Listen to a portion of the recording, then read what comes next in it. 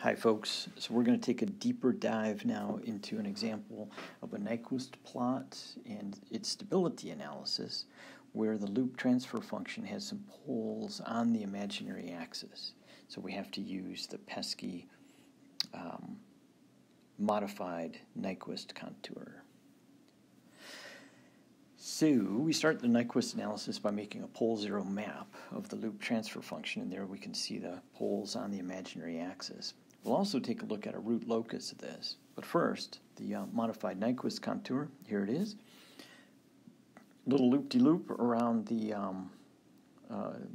poles on the imaginary axis. Here's the root locus, and now we see the sort of thing that we're expecting to find, at least for positive k analysis, that as we increase k from k equals 0 to 3.4, the system is unstable, and then it stabilizes for very, very large values of k. We'll start making the Nyquist contour as we go up the imaginary axis from A to B on the Nyquist contour. We get this little squiggly bit over here on the Nyquist plot. Very nice. We have a nice little finite value of a that corresponds to this, which you can get by just setting s equal to 0 in the loop transfer function. So just by sort of staring at it, if we set s equal to 0, we would get 90 over 4, it looks like, for that crazy thing. All right, let me get rid of that. Okay. So keep going. I've shown a couple more pieces now. This bit here is actually this bit, but the interesting part is this piece, which corresponds to looping around that little cutout. Now, what's happening there is if you were to draw arrows from all those poles and zeros to, oops, let me do it like this, all the poles and zeros to a point on the Nyquist contour. I'll do these poles and zeros first. As you go around this Nyquist contour, like so, the contribution of all those brown arrows in terms of phase is a grand total of 0, because that is a very tiny little cutout, even though I've drawn it finite size, is infinitesimally small. So the phase of all those bits is 0. However, the phase due to this pole, as it goes around like that, is 180 degrees. And guess what? That's where the 180 degrees manifests itself. So this black bit right here is the 180 degrees that you get from rotating around that little tiny cutout, even though it's tiny, tiny radius. Okay. And now we can go on our merry way around the negative direction, and we get that. And I had to use a little bit of artistic license to show that little loop out at infinity. Okay, let's see. There we go. And more of that, and then we put in our directions and pick off a couple points. Those points are the places where the Nyquist contour crosses the real axis. And that's important because that divides up the real axis for us in terms of evaluating stability for different values of k. So we'll start with the positive k analysis. And really what we started with is realizing that there are no poles of the loop transfer function encircled by the Nyquist contour. So p is equal to 0. That means that any encirclements we get over here is going to imply instability of some flavor. So let's look at large values of k first.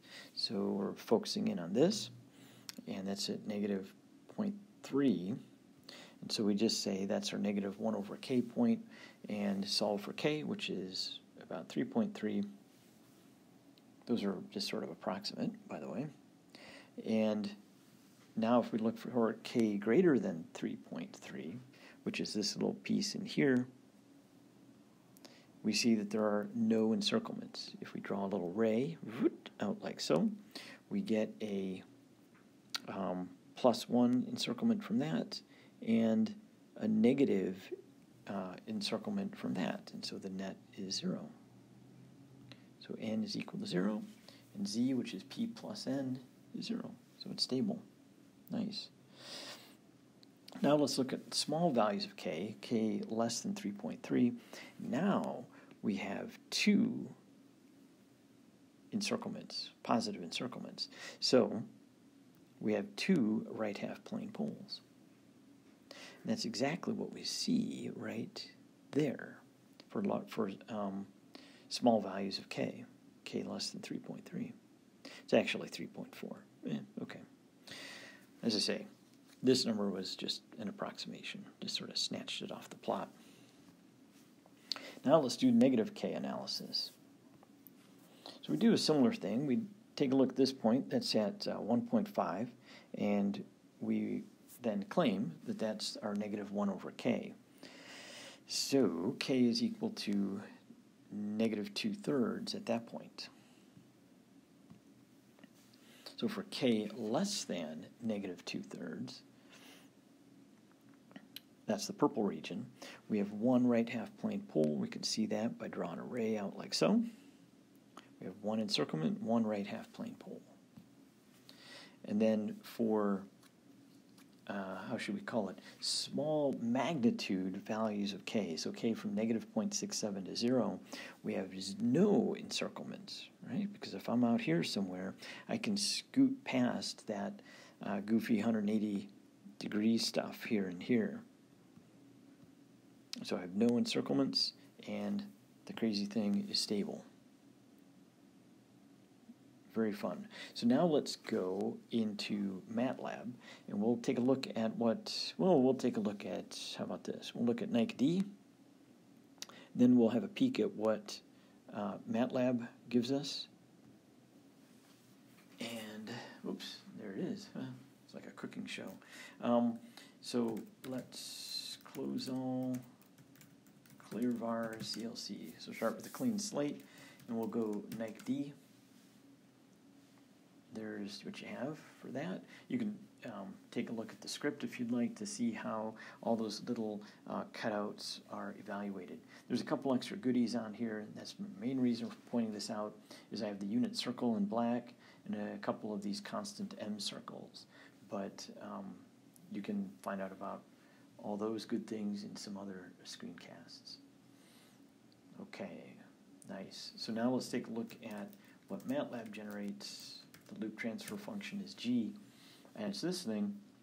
It's out here at 10 to the 14th. That's really not what we want to see.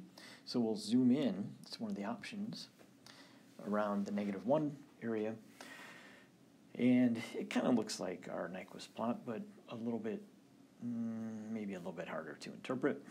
But there it is. So this is just one of the features that I wanted you to see, that the Nyquist command in Matlab, it's right, but it can give you some things that are maybe a little bit odd looking and require some additional thought to sort out. But if we were to click on here, we can see that we get the same 1.5 that I had in the sketch, and over here I gotta click in just nice. We get about -0.3 for that point. So that gives us at least a quick understanding of the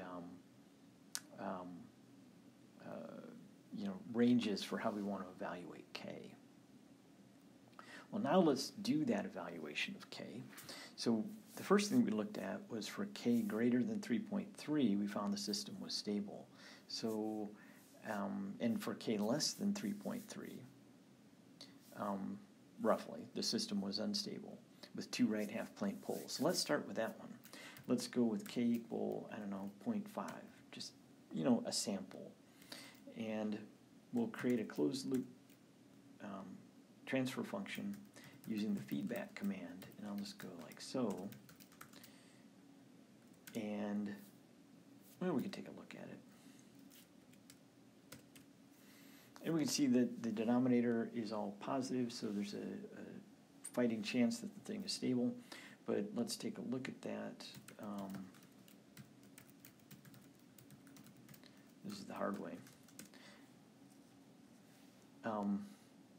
But it's not. and it shouldn't be. And so there's two right half-plane poles, which is exactly what our analysis said should happen. That is that for k less than 3.3, the thing was unstable. If you remember the root locus, we were going into the right half-plane as soon as we left k equals 0. And this little example was for k equal 0.5. Well, now let's check the other side of that. So for k greater than 3.3, so how about we let k equal 4, and we'll just cycle through this again.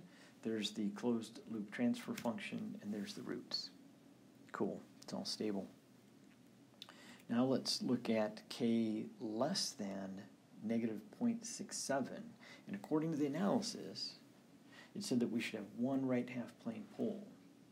So let's see, less than negative 0.7.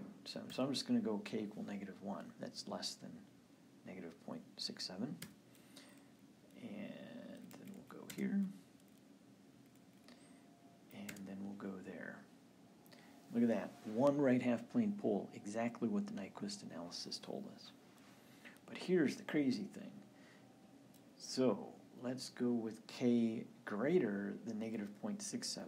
So that would be something like negative 0.5. That's greater than negative 0.67. There's the closed loop transfer function, and there is the closed loop poles. Crazy, crazy stuff. Now we have the closed loop transfer function, so just for yucks, let's take a look at the step response for this thing. It's stable, but it is a little bit odd. So here I'm giving it a positive step input. Plus 1 is going into this, and I end up at negative 3.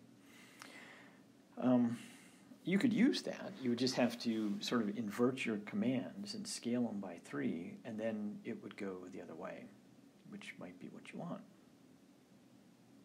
Okay, so it's stable, but it has some interesting properties associated with it. All right, so there's one example of a Nyquist analysis where you have a loop transfer function with poles on the imaginary axis and all the cool negative k analysis you can do. Enjoy.